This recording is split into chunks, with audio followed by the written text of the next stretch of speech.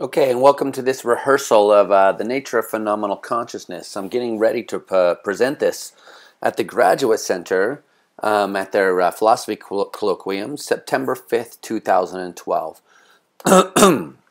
Excuse me. It's a great honor for me to be presenting this talk at the Graduate Center, especially in light of the fact that the date is pretty much 4 years to the day since I defended my dissertation. September 3rd, 2008.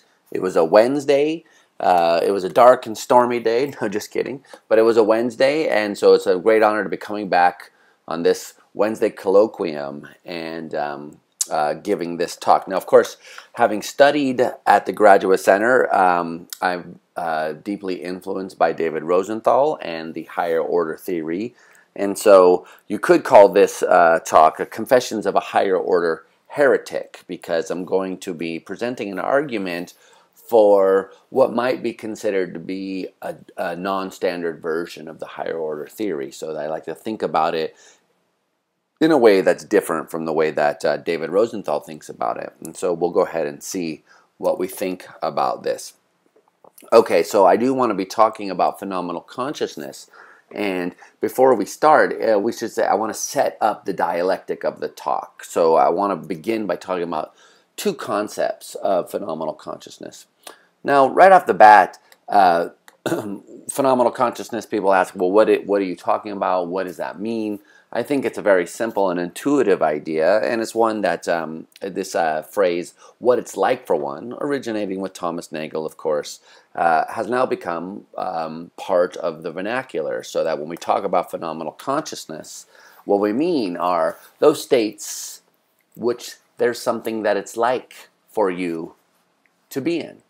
And we can contrast this with what's going on inside a computer or a video camera when it's pointed at a certain visual stimulus, and what's going on inside of you. So there's no theoretical baggage, it's sort of just an epistemic notion.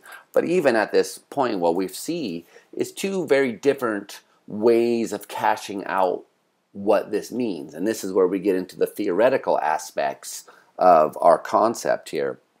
So on the one hand, we have people like Ned Block who think that phenomenal consciousness, by which they mean those things which it's like something for you to have, that those states are going to, or properties are going to be properties of first order states. And by first order state, we mean ones that represent the world. So the kinds of things you would find in the sensory cortices, in the visual cortex, in the auditory cortex, or what have you. So, and the crucial idea that's going to come into play here is that these kinds of states are ones that you could have even if you weren't accessing them in any way. So they're somehow, in some sense of the word, not dependent on your access to those states.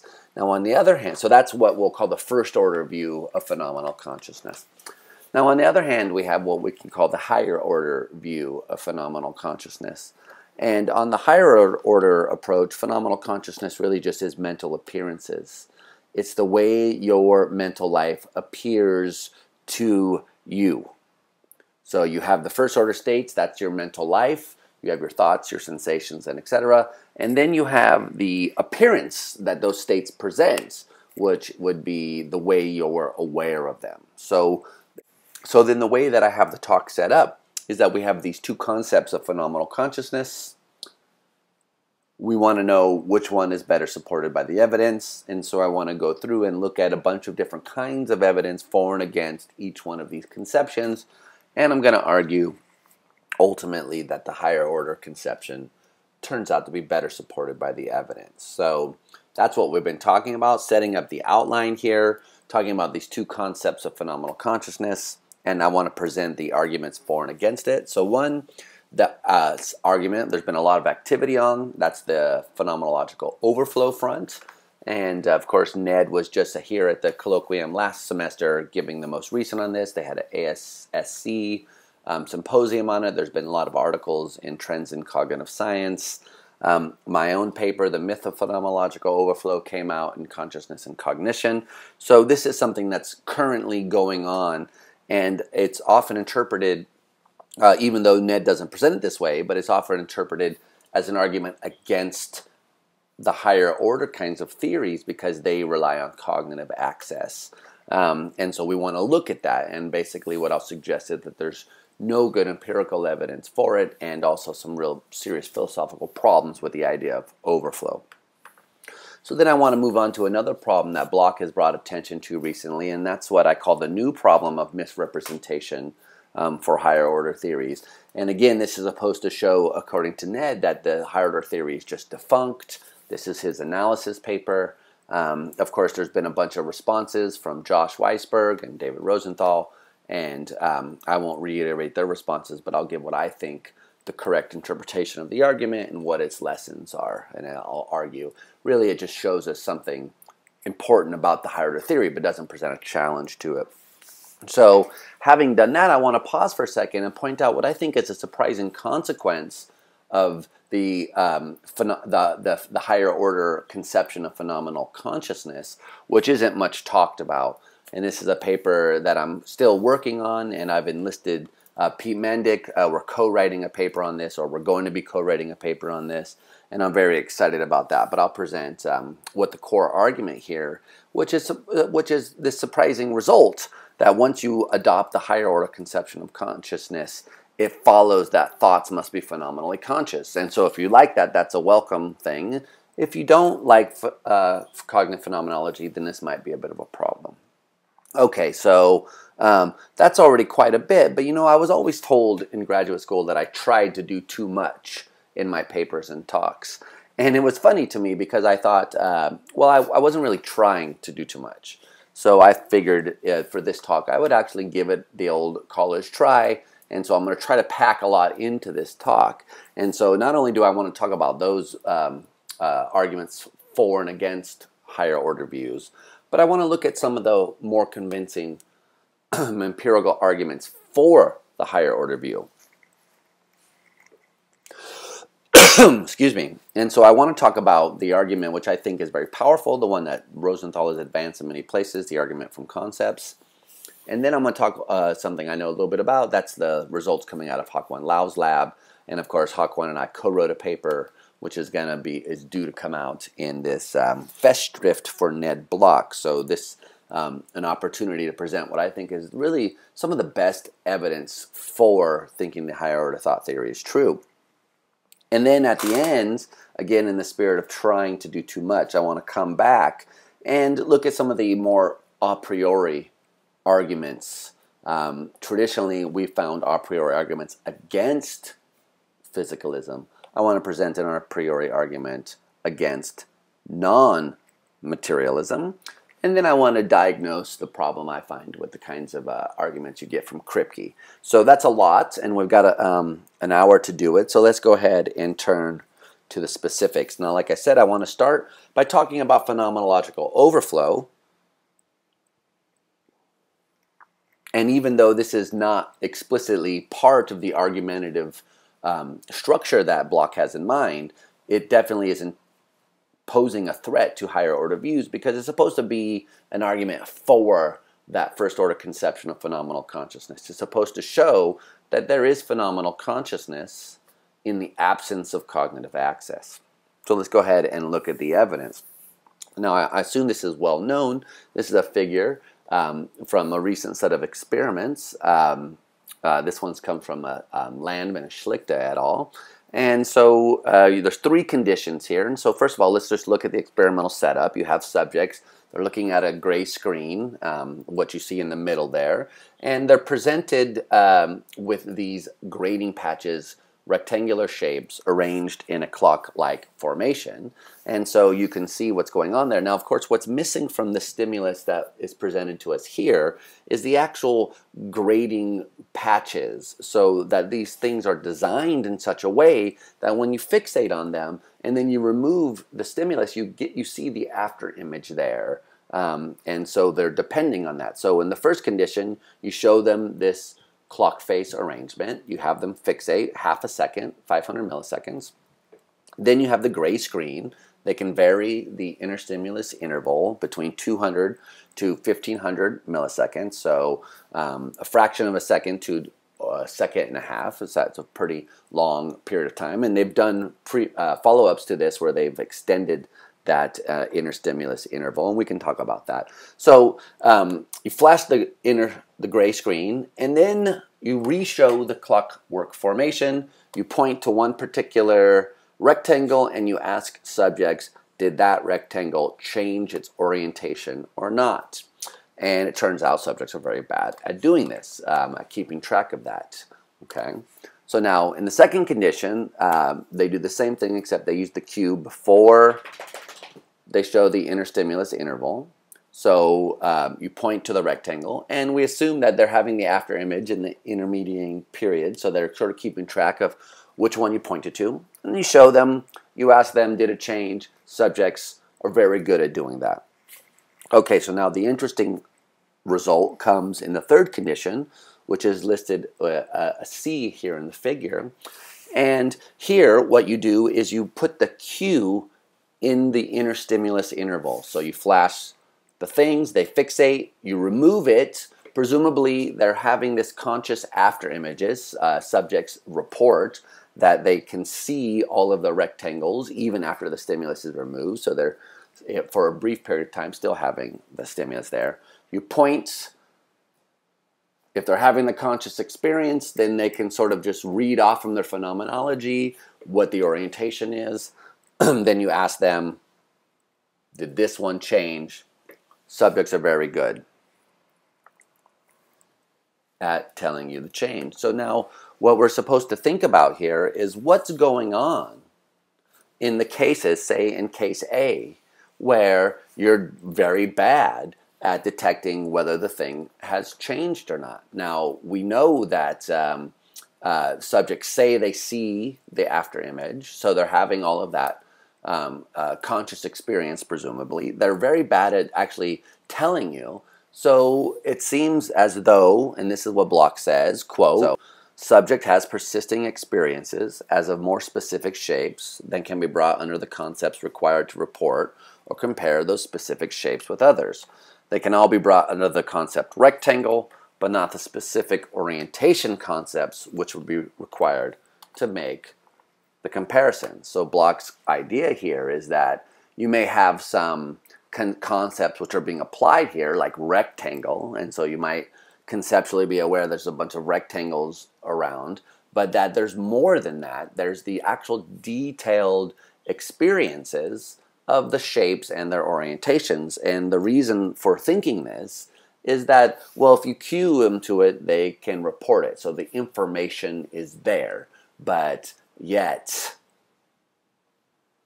they get many of these wrong. And so they aren't able to report everything that they can consciously experience. So that's in some rough form the overflow argument, which I think is by now is familiar. The problem with it is that there's a very good response the higher order theory has right off the bat. So here I am, an average subject, and I'm looking at this thing. I fixate on it. They produces in me a conscious visual experience.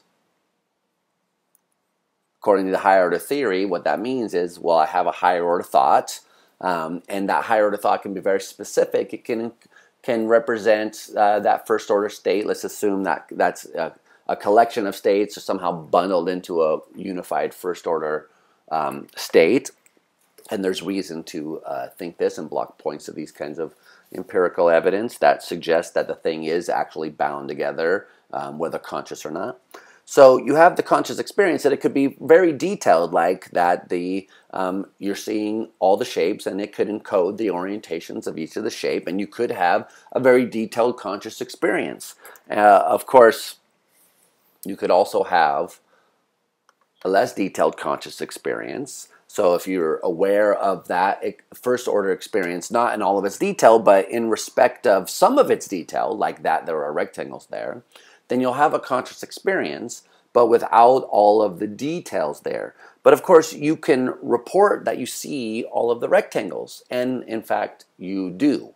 So this is the important point of the higher order response. You have a conscious experience, and so you consciously see all the rectangles. But the claim is you might not see them with respect to all of their details. So you consciously see them, but you leave out some of the detail like their orientations. And so the idea is that the conscious experience of the person may not encode actually all of the details, even if the unconscious representation does encode all of the details. And so the idea is that subjects consciously experience exactly what they report. Now, Block has recently responded to this, and this is in his Trends in Cognitive Science paper. He says, look, we don't have any kind of evidence that there are these detailed unconscious representations. And of course, that's an interesting empirical question. Maybe we don't have the evidence yet, but this would be worth knowing if only because it points towards future empirical work. But on the other hand, one might think, well, look, there is some evidence for these unconscious representations. And in fact, the kind of Schlichte experiments we just looked at provide evidence for these unconscious representations. They're only evidence against this if one is assuming that those representations have to be conscious with respect to all of their details. And there are interesting other studies which could be brought to bear on this. But Block has also, not only has he argued that we don't have any evidence that these exist, but he thinks that there's evidence against it. So he appeals to the recent work of Soto et al., which suggests that these kinds of unconscious representations are fragile, they form and then dissipate, and so they don't provide the kind of steady representation which would be needed to explain the kinds of results that we get from the kinds of paradigms that we're looking at here. Now, of course, the real problem with the Soto experiments, and we don't need to go into the details of the experiment because there's just a glaring problem, which Block himself acknowledges, and that's that these experiments are using masking. And we'll talk about masking later in this talk, but the basic idea that you just need to know now is that when you mask a stimulus, it makes the stimulus invisible to the subject so that they'll deny seeing anything.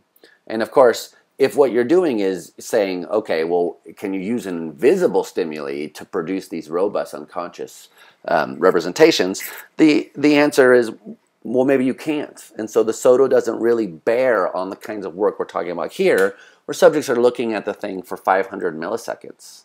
And so it's not that they're going to have an unconscious representation like you get in the Soto. Rather, what they're going to have is a representation that's conscious in some respects but not others, possibly just due to the normal course of events which is taking place in these experimental situations, like that the after image is basically fading. So this is a real confound, and Block acknowledges this. He recognizes that this is a confound, but that's kind of Block's strategy, is to look holistically at the evidence so that any one bit of evidence in isolation may not be decisive, but what he thinks is you gather them all together and you get something which is a compelling case. So he says, in addition, Schlichte et al. In a different paper provided evidence for persisting representations in V4, but not in the early visual areas V1, V2, or V3, where one would expect them if they were unconscious. So when you do the imaging studies, and so subjects are in there, they're saying they have these conscious experiences, and you look for areas where the representations are sort of matching their reports, and you find that in V4, not in the early areas. So he says, well, you know, the early areas would be where unconscious contents are. V4 is where the conscious ones are. That's where you find the activity. And so this is another piece of evidence. But of course, the glaring problem with this argument is that he's just assuming his notion of consciousness, the first order notion. Because on the higher order view, you wouldn't expect V4 to be where the conscious representations are. You would expect it to be in the higher order areas, as we'll see later, somewhere possibly like the dorsolateral prefrontal cortex, or at least some parietal areas, nothing in those early central sensory areas. So this isn't really an argument that you find those representations there, because you would expect to find them there on the higher order view as well. And they would be conscious if they're targeted in the right way on many of these kinds of views. So this is not a compelling argument. So the conclusion is, actually, when you look at the details of the empirical stuff, there is no argument for overflow. There's only an argument, so Bloch's argument is that if you identify consciousness in the first order way, then you can explain overflow. But actually what we found is that there's no overflow. Nowhere have we found more conscious experience than what the subjects can report. So you don't need to explain why there's overflow if there's no overflow. Now, in addition to this, I think you can build a philosophical case against the idea of overflow. So let's start off talking about inaccessible consciousness. So what does it mean to say that there's some phenomenal consciousness that is inaccessible? Well, phenomenal consciousness, as we've seen, is the idea that there's something that is like for you. When you have a phenomenally conscious experience, it's not merely the case that there's a seeing of green, say. Rather, what happens is you experience the green as somehow your experience. It's for you in a unique and special way. So how can there be inaccessible consciousness? Because the for me part seems to imply access. How can it be for you if it's not accessible? Now, Bloch has responded to this, and because this kind of point was made by many people, by Dennett, by Coudert, by Rosenthal in some conversations. So Bloch has responded by saying, look, you guys are misinterpreting me. I'm not saying that it's inaccessible. I'm saying that it's not accessed. So it can be accessed at the next moment, but right at this given moment it's not accessed. And so the way he puts his view is that he's not arguing for inaccessible consciousness, but he's arguing that necessarily at any given moment there is unaccessed consciousness. But it doesn't seem to me that this solves any of the problems. So first thing that we might notice is that unaccessed consciousness is a thin edge of a wedge. It's a short step, as Bloch himself has acknowledged. It's a short step from there to the claim that there's inaccessible consciousness. Because if you can have it when it's not being accessed, then you just imagine a case where it's not being accessed and, oh, by the way, it's impossible for it to be accessed. And you're going to be hard-pressed to sort of argue that it's not phenomenally conscious in that case. But if that's true, then worrying about inaccessible consciousness can serve as a reductio for unaccessed consciousness. So it's a bit of an illegitimate move for Bloch to say, you can't talk about inaccessible consciousness. You're making a philosophical mistake because I only argue for the more modest claim. But of course, if the more modest claim leads to the immodest claim, then showing that there's a problem with the immodest claim can give us a reason for rejecting the thing that leads to it. Okay? So this is not a good move. Besides which, if we just think about any given moment and freeze it in time, so to speak, then there is inaccessible consciousness on Bloch's view. It's inaccessible at that moment. And once you realize that, you realize he hasn't solved any problem. Because if it's inaccessible in any sense, then we need to explain how it could be for me, because for me involves awareness. And we can't, it sounds like what he's saying is, there's consciousness with no awareness whatsoever. And that's contradictory. The very concept of phenomenal consciousness, when we analyze it, involves being aware.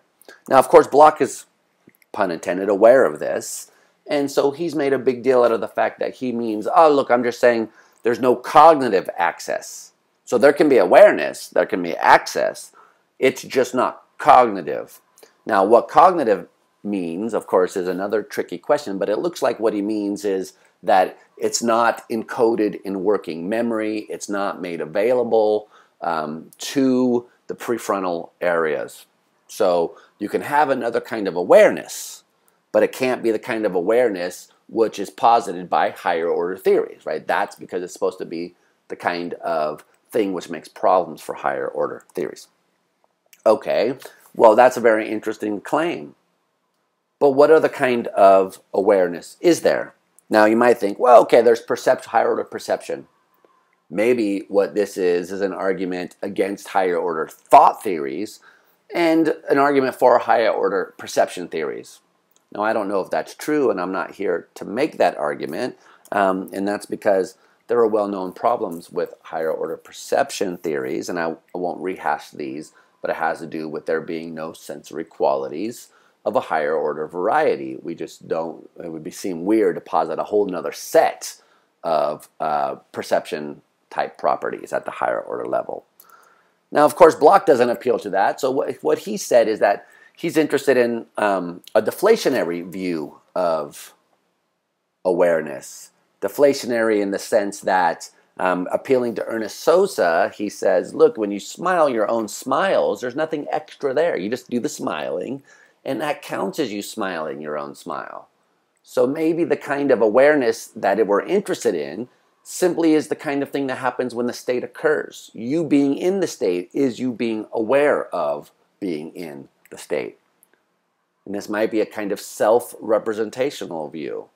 You have the state, and in virtue of it being there, it's representing itself in the right kind of way. Now, this is very interesting. No one has really fleshed this notion out. And it seems like there's real problem with this, which is, what are you going to say which could account for one and the same state being phenomenally conscious at one point and not being phenomenally conscious at another point? So to give this kind of an empirical flavor, consider some activity which is representing something in the world. Say it's in V2 or V3, but it hasn't fired strong enough or reached the right area. The feedback loop isn't completed. Whatever it is that makes it conscious phenomenally hasn't happened on Bloch's view. So forget about something V4, something like that. Okay, so what's happening when it becomes conscious that wasn't happening when it was unconscious? On this deflationary self-representational view, it's all the same stuff is happening. It's representing itself in a deflationary way.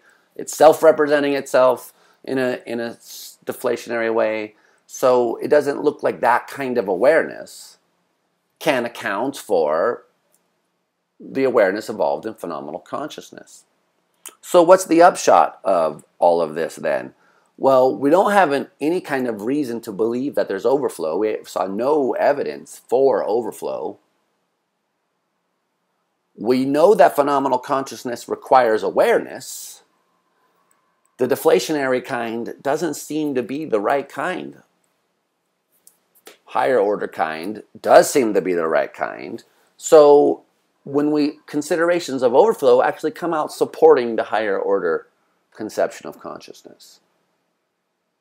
And I think that's an interesting result, because overflow was brought, the whole issue of overflow and these experiments were brought out as a way to try to show that we should abandon the cognitive models of access. But actually careful inspection reveals, no, far be it that be the conclusion, rather the opposite is, we should abandon the first order one. So, okay, so now we have some evidence for the higher order view. Now we can turn to the next problem, which is the new problem of misrepresentation. Now this is supposed to show us that, look, we can't turn to the higher order view. The very notion of it's defunct in some kind of way. So let's go ahead and take a look at this. Now, Bloch characterizes what he calls the aboriginal version of the theory as there being some kind of relationship between the first order state and the higher order state. So you have this representation of yellow. This is just, in V2 or whatever, V4 if you like, it's unconscious.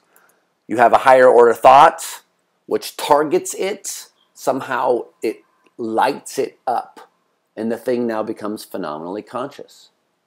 Right? So that's what Bloch calls the aboriginal version of the higher order view. And if that's your view, then you really have this issue. What happens when you have the higher order state but not the lower order state? So it looks like the theory sort of implodes on itself because you have a sufficient condition, which is met, the higher order thought, but you have a necessary condition, which is not met because there's no target. There's nothing there. So Bloch concludes, well, you see, the theory just can't give an answer. It sort of says it is conscious, it isn't conscious, there's nothing we can do here. Now, I think that this aboriginal version of theory is actually a misunderstanding. It's a popular misunderstanding, but it's an interpretation of the transitivity principle, which is wrong. So what I claim is that the right way of thinking about the transitivity principle is not that the higher order thought targets some first order state and lights it up, but rather that the higher order thought is phenomenal consciousness. It's the higher order thought itself which is phenomenally conscious. So that even in the good case, you have the unconscious representation of yellow, the first order state, and then you have the higher order thought about that state, and that's the phenomenally conscious state. So there's no problem from misrepresentation on this view. And I have in other places called this the horror theory of phenomenal consciousness. Horror standing for higher order representation of a representation. And the reason I call it the horror theory is to emphasize that the higher order theory is a representational theory of phenomenal consciousness. It doesn't involve a relation between a first order and a higher order state. It involves having the right kind of representation, namely a representation of oneself as being in some first order state. So what you have then are these two versions of the higher order theory, the aboriginal one and then the one that was really intended by the author, or at least so I think. And thus, the problem of misrepresentation really shows us that it's that other way of thinking about the theory which is defunct. This way of thinking about the theory is not defunct at all. Now, whether this works or not, Bloch seems to be aware of it, and he has the following thing to say. He says, quote, "There is, however, a way out to say that what its likeness is a property of the hot itself. That is, the hot, in a case of an empty hot, is the very state that is conscious and has what its likeness. However, it is not clear how this view can preserve the insight that a conscious state is a state one is conscious of. Perhaps the hot is always self-reflexive, a state of consciousness of itself, but as noted earlier, this would be a version of the rival same order theory."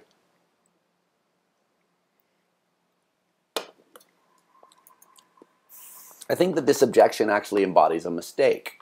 So we've got to keep the various notions of consciousness separate. So on the one hand, we have the idea of transitive consciousness. So suppose that you have this mental state, it's a representation of yellow. Well, it makes you conscious of some property in the environment. So there's some consciousness involved, but it's not phenomenally conscious. It's an unconscious representation.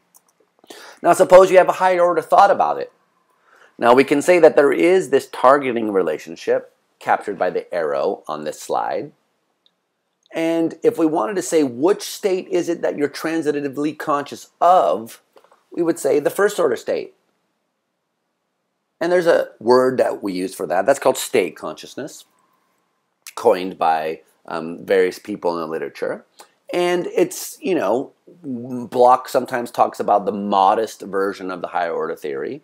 And so in that sense, we can say that the target of the hot is a conscious state.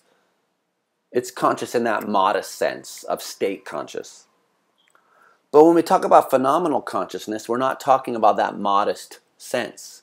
We're talking about something more ambitious. We're talking about the state in virtue of which there is something that it's like for you to have this experience. That's the higher order thought itself. And it's not because it represents itself. It represents the first order state. And more in particular, it represents that you are in fact in that state. So this preserves the transitivity principle in the horrifying way. So the transitivity principle says a conscious mental state is one I am conscious of myself as being in. Phenomenal consciousness is having that property, having the property of being conscious of myself as being in a first order state. So we don't give it up. We haven't collapsed back into the first order self-representational view. It's still a version of the higher order theory. Okay, so that's what I think the problem of misrepresentation shows. Now you might wonder, look, aren't there any alternatives? Isn't there something else we can say in response to this challenge? So you might say, as people like Rocco Gennaro do, that when you have the first order state all by itself, there's no phenomenal consciousness. And when you have the higher order state all by itself, there's no phenomenal consciousness. But when you have the two states together and the right representation relation between them, then the first order state becomes phenomenally conscious. The higher order part is still unconscious. So that's roughly Rocco Gennaro's view. Now there's a serious problem with this, which is, okay, what happens when you just have the higher order state? Now Gennaro says there's no consciousness there, but it just seems impossible to explain within the confines of the theory itself why it should be the case that there's no conscious experience in this case. You have the appearances, the appearance of being in the first order state.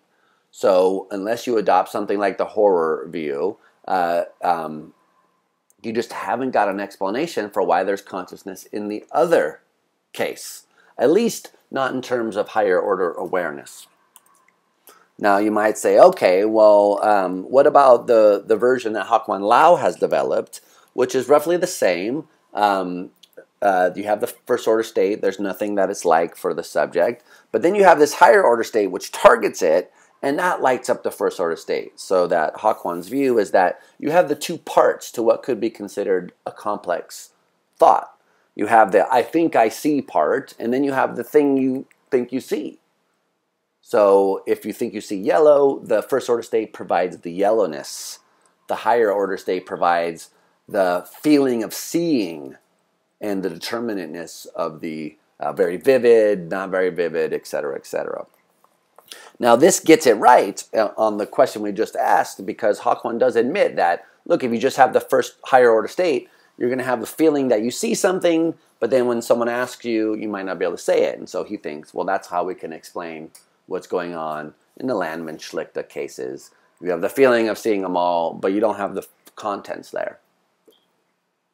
Now, the problem with this view, though, philosophically, is you get the reverse of the Rocco Gennaro problem, because the question is, well, why isn't it the case that there's something that it's like for you to have the first order state when you're not aware of it?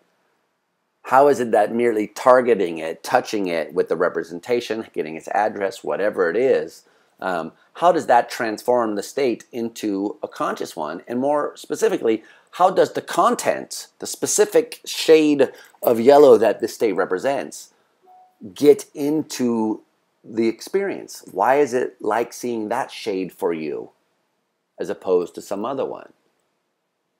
Now, unless you have the content in the higher order state and you can explain it in terms of mental appearances, it seems like you just have the first order view. So Hakuan's view seems to collapse. Either you go all the way in the higher order content, it's just a horror view, or it goes into the first order content, it's just the first order view. So it seems then that the lesson that we should derive from this new problem of misrepresentation is not that it shows that the higher order theory is false, so the horror theory survives it just fine. You might have liked the Aboriginal version. That version's false if you like. Horror theory is not false.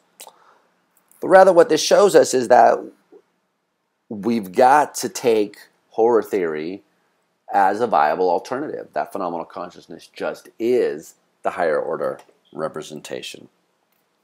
Okay, so Once we've got clear about that, now we're ready to see the surprising consequence, which is that if you adopt the horror theory, if you take this view of phenomenal consciousness, then it's got to be the case that conscious thoughts have a phenomenology as well. And the argument's very, very simple. It can be made very, very quickly. But before I do that, let me just say what I mean by cognitive phenomenology. So this is a paper taken from David Pitt, a quote taken from a paper of David Pitt entitled, "What is it like to think that P?" So here's how he defines cognitive phenomenology. Each type of conscious thought, each state of consciously thinking that P, for all thinkable contents P, has a proprietary, distinctive, individuative phenomenology, end quote. So just quickly then, proprietary means that the phenomenology of thought is not merely sensory phenomenology. It's something which is only had by thoughts. It's distinctive, which means that separate thoughts will have distinct phenomenologies. What is it like to think that P will differ from what is it like to think that P prime? And to say that it's individuative is to say that the phenomenology that a thought has individuates the thought itself. So that's the thesis of cognitive phenomenology, and I think that the higher order view, as the one that escapes mismatch problems and overflow problems, is committed to this claim. Why? Well, again, as I've said, the argument is very simple. So it goes like this. When I have a higher order thought to the effect that I think that P, it should appear to me as though I think that P, because that's what mental appearances are. They're just the right kinds of higher order thoughts. But now, phenomenology is a matter of mental appearances. So when I have the higher order thought, it appears to me as though I think that P, therefore there must be phenomenology, because phenomenology is mental appearances. And notice that it meets the three criterion. So it's proprietary because I'm having a thought that I think something, and that's going to be what it's like for me. It's going to appear to me as though I'm thinking something, not as though I'm seeing something. So it's going to be proprietary. It's going to be distinct because the appearances are determined by the content of the thought. So if I appear to be thinking P as opposed to P prime, it's got different appearances, different phenomenologies. And of course, it's individuative because a thought having the phenomenology that it does is just a certain higher order thought having the content that it does. So it seems to me the theory is just locked into the claim. There's no way to deny it without denying the idea that phenomenology is mental appearances. And so if you do deny it, it seems as though you lose all of the explanatory oomph and power that the higher order theory has been developing. Now, of course, at that point, you might just say, good, okay, fine, then I'm out, right? Because this is just getting weirder and weirder, and I just don't believe in the theory. So even if there's no evidence for the first order view at this point, we should look into formulating it. Now, of course, I think that's the wrong thing to conclude from all this, and I think that's the wrong thing to conclude because there's good evidence supporting the higher order view.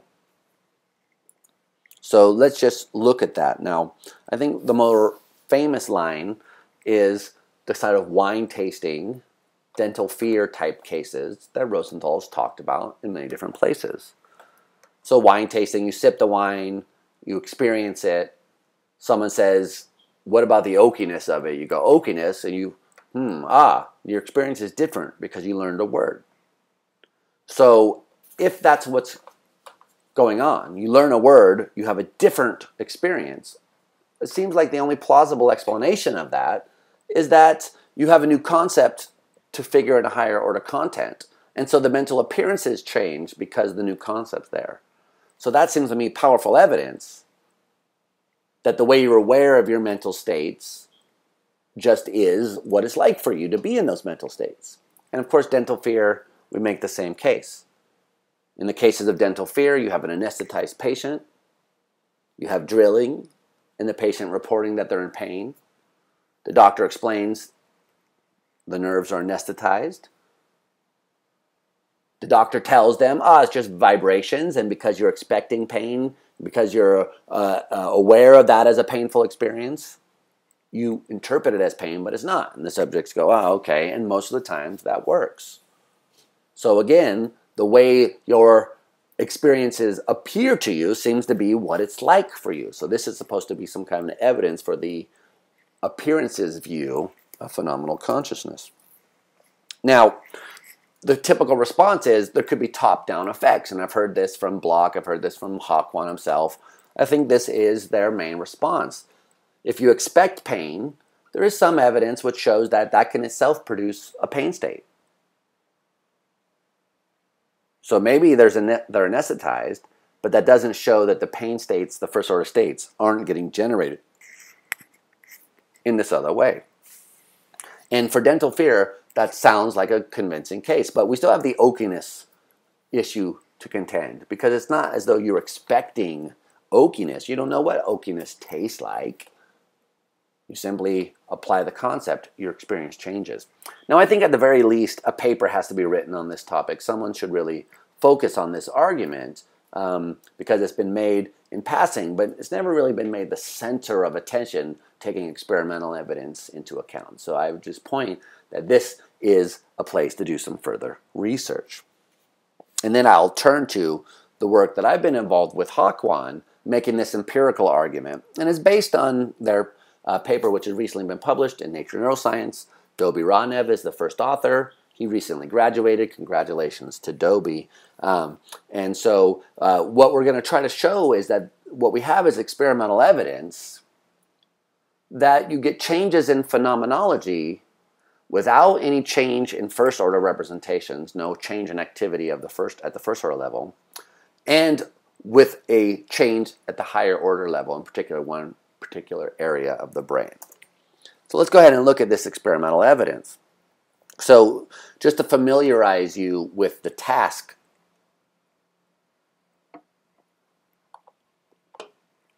so there's diagonal arrows indicating time. You have subjects, they fixate on the red dot, there's a gray screen, and then they get a stimulus, which is called the pre-cue stimulus, which are these two arrows pointing along a diagonal. And it will either point along the left-right diagonal or the right-left diagonal. In this case, it's pointing on the left-right. After that cue, you show them the stimuli. And in this case, what they have are these patches. So you either have noise on the one hand, the top left you see noise, or you have a grading pattern. The top right you see a grading pattern. And those are presented along the diagonals. So they're always asked about these diagonals. So after you show them that for 367 milliseconds, then you take it away and you put these little circles there where are supposed to indicate in those areas, did you see noise or a grading? So that's their task, noise or grading, and you can either probe them in the area where they were cued to, as is being showed here, or you could probe them in the area where they were not cued to. Ask them signal or noise, grading or noise pattern. So you get the data from that, and you just a little bit more about the details of this. So about 50% of the time they get gradings, and they can't really predict whether there's going to be a grading or not because it's random, 50%. And you tell them the pre-cue indicator is valid 70% of the times, which means that it's a good strategy to attend to where the cue is indicating, because you know ahead of time that it's reliable. 70% is good, is enough time to pay attention to it. And you give them feedback in blocks. Okay, so you're training them, and they're getting better at this. So you collect the behavioral data, and this is basically you get the number of times when they're right, that's a hit, and you get the number of times when they say there's something there and they're wrong, that's a false alarm. And you can calculate these two quantities based on that data. And these are standard psychological measurements. So one is called D prime, which is basically a success rate. It's hits divided by false alarms. It tells you how reliable they are at detecting whether there's a grading or noise there. Now you can also compute this other measure, which is known as C, and that's for the criterion. And C is something that you do to the D prime score. So it's just a mathematical thing, and the details don't matter.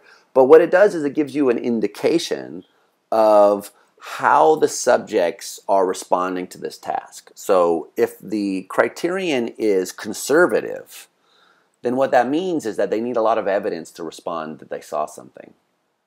They're not just saying yes all the time. They need a lot of evidence that they actually did see the thing there before they'll say that they saw it there.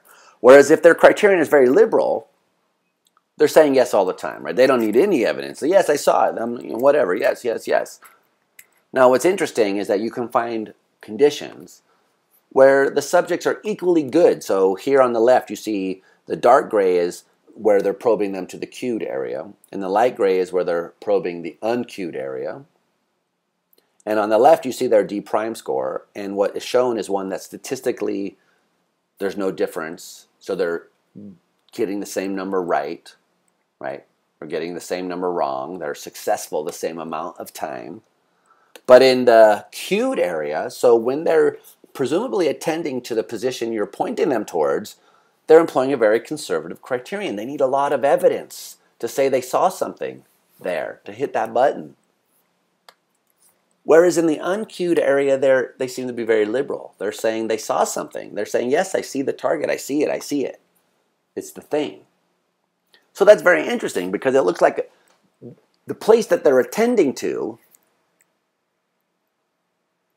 is not enjoying as much phenomenal consciousness as where they're unattending to.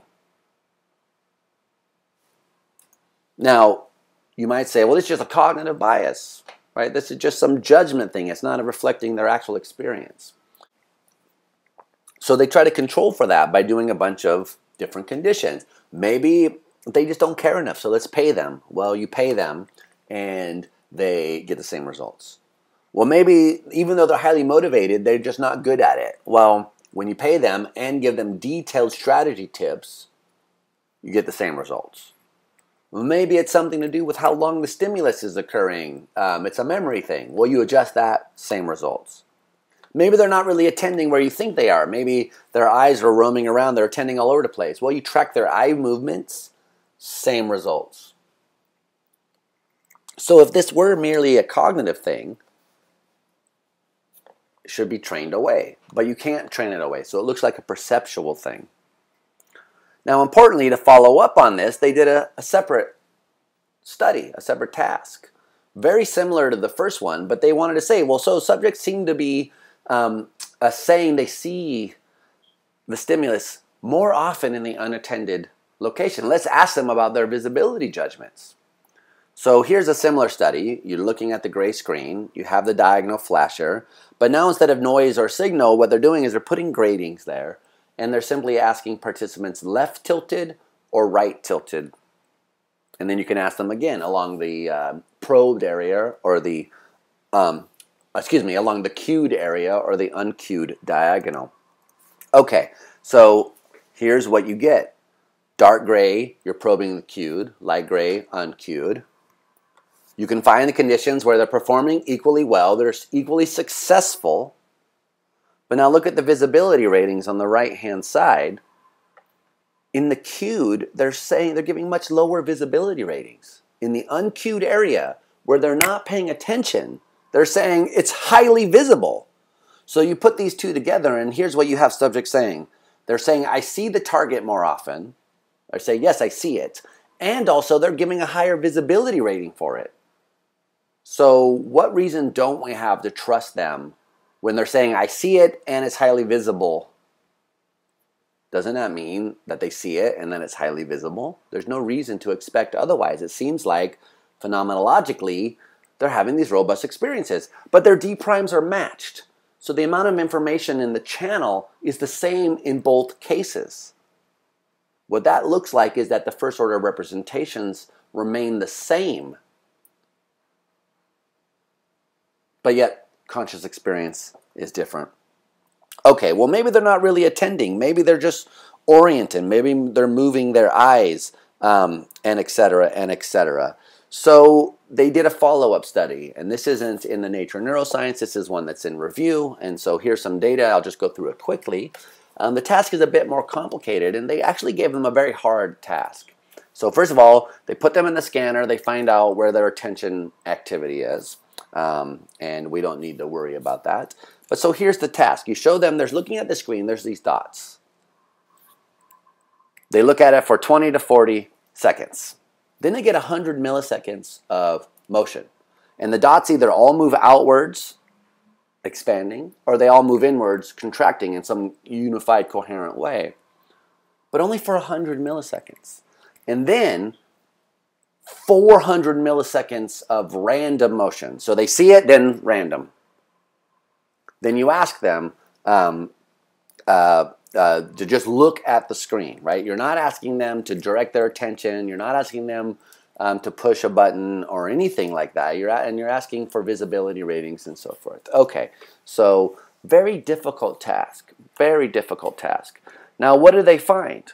So here's on the left the amount of change in the signal. In the dark bars, we have instances where they're right. In the light bar, instances where they're wrong.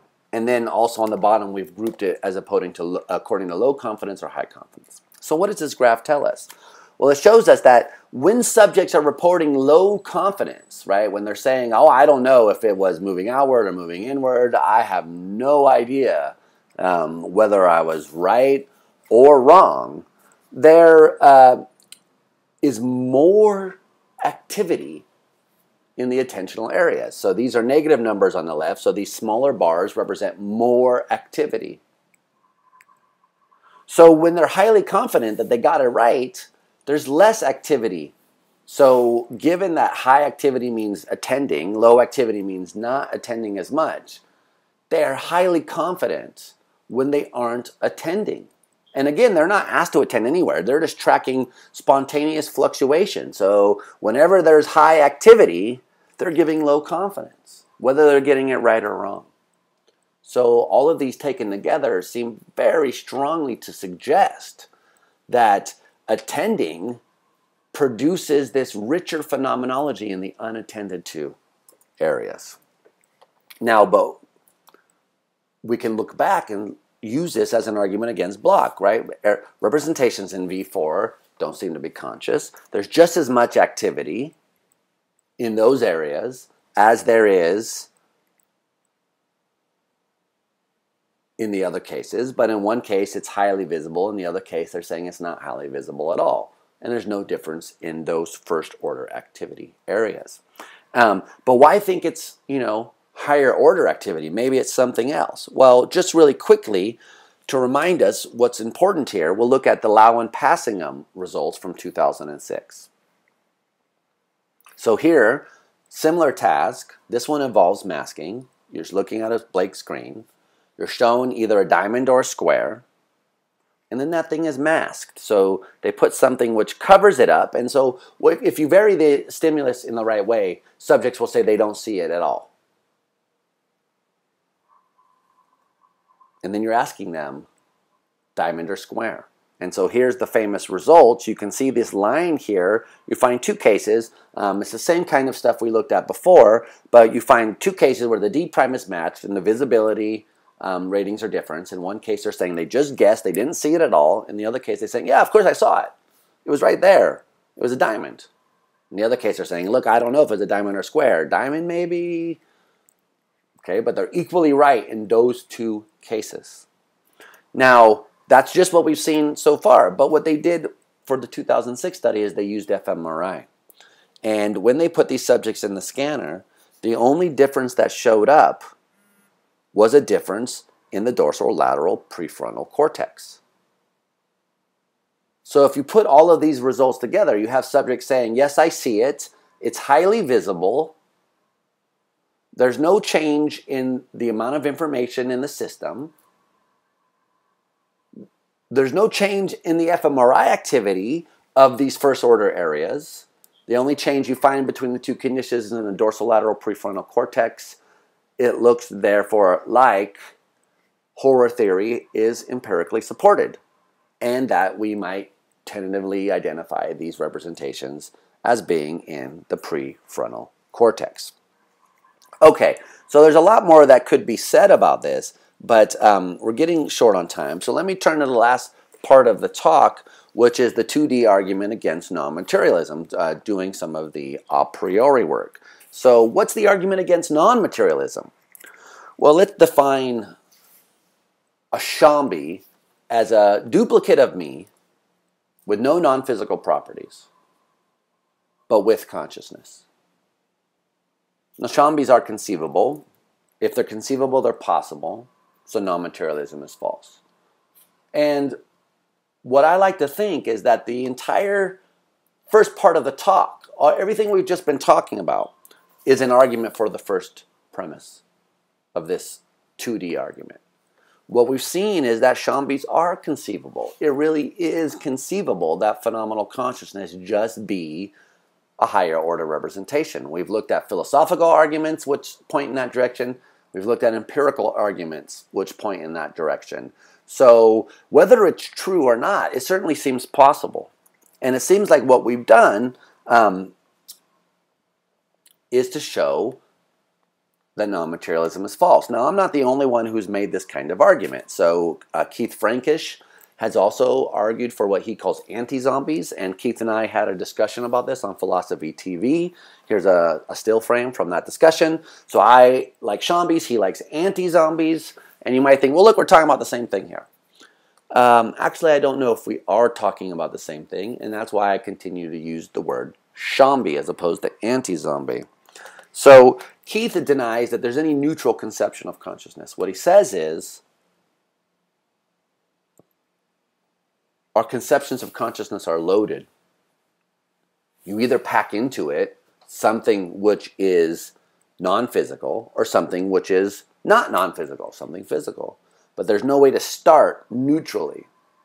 Well, now, if that's the case, then what is he imagining or conceiving of when he conceives of an anti-zombie? Is he using his concept of consciousness? Well, if his concept of consciousness is simply a physical one, then it's question-begging. He's just saying, I can conceive that physicalism is true. But that's not what the zombie argument does. The zombie argument is not something that says, I can conceive that dualism is true, therefore it is. Now, on the other hand, is he using the dualist conception of consciousness? Well, of course, if it builds into it that it's non-physical, then it can't be conceived to be physical. That's a contradiction. So it looks like if you really take Keith's view seriously, there's a problem. Now, on my view, you start with something neutral, and that's what we did. A phenomenal consciousness, simply the idea of there being something that it's like for you. It's that there's nothing, it's not just all in the dark. It's et cetera, right? You start off with that neutral conception, then you flesh it out. It could be a higher order, it could be a first order. You look at evidence, you arrive at the conclusion, higher order, better supported. That could be physical, and no place along the way did we start off with a loaded dice. So I think that the Shambi argument is stronger because it starts with this neutral conception of consciousness. Okay, now I think what we've done then is to give a two-dimensional analysis of consciousness. So there's two intentions. I'm not going to go into all the details. I assume most people know them. So on these kinds of identity statements, the primary intentions are contingent. So what is the primary intention of consciousness? Well, one way of reading the higher order view is as claiming that the primary intention of phenomenal consciousness is the transitivity principle. A conscious mental state is one I am conscious of myself as being in. Well, if that's true, then we know that phenomenally conscious states just are states of my being aware of myself as being in some first order state. That gives us a way to pick out phenomenal consciousness across possible worlds. And in some worlds, it'll pick out something physical, in other worlds it won't. But that's very different than a secondary intention, which is whatever it is that it picks out at that world. I mean, that's oversimplifying it, but it's whatever thing it turns out to be. And we've seen likely here, that's a brain state. So that's too necessary, which means that, no worlds considered as counterfactual are going to have the brain state but no consciousness. And there's not going to be any worlds where there is consciousness but no brain states considered counterfactually. But of course, if we consider those worlds as actual, we can find worlds where there's consciousness of a different variety, where the primary intention is false. But notice what's important about this response is that one of those worlds is not the zombie world. Oftentimes people say, look, when the primary intention of this statement is false, what they mean is, I'm conceiving of a zombie world. But of course you can't do that because the two intention is necessary. So the zombie world turns out to be inconceivable on this 2D analysis. When we conceive of a world where the primary intention of consciousness is false, what we mean is that the kind of awareness that just is consciousness isn't a brain state. Not that there are brain states without that. Okay, now if you don't like this view, I would just like to point out something which I think is often overlooked in these cases. A primary intention is just a function. It takes possible worlds and gives you truth value. Just a function from possible worlds of truth values. So thinking about names has already shown us that it might not be the case that every primary intention is a description. So maybe consciousness is like that too. If so, you can still conceive of that thing being physical if you don't have to, even if you don't like this explicitly sort of transitivity way of doing it. And I'll maybe leave that open for discussion after we're done. So then finally, what do we say about Kripke? Well, on the Kripke version of this, what we've discovered is that there can be fool's pain. So a pain without a brain state is impossible. What is possible is someone who is in the same epistemic position as me when I feel pain, but who is not in pain. So typically people think of the dental fear case as being one of these kinds of cases. This person's in the same epistemic position as I am when I'm in pain, but they're not in pain. They don't have the first order pain state. But even further, when Kripke says, look, I can imagine the pain without the brain state, he can't really imagine that. That's fool's pain. This person is not in pain because pains are identical to brain states. And really, overgeneralizing here, this Kripkean version of it is just taking the two intention part seriously and ignoring the one intention part.